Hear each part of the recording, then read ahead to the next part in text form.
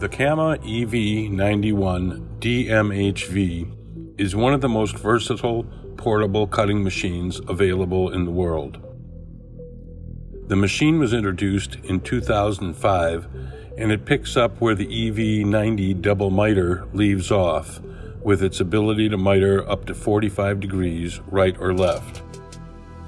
But the EV91 has one more trick up its sleeve. In less than 30 seconds, you can convert it from a horizontal saw to a vertical saw. Swing the saw head to the vertical position and insert the heavy locking pin into the locking holes.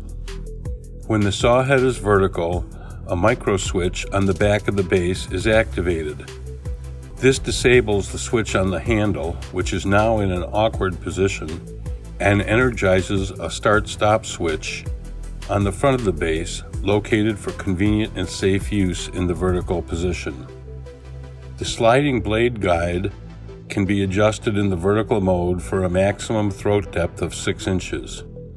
Since 2005, a couple hundred of these unique, versatile saws have found their way into shops across the United States. Please don't hesitate to contact us with further questions, and thank you for watching.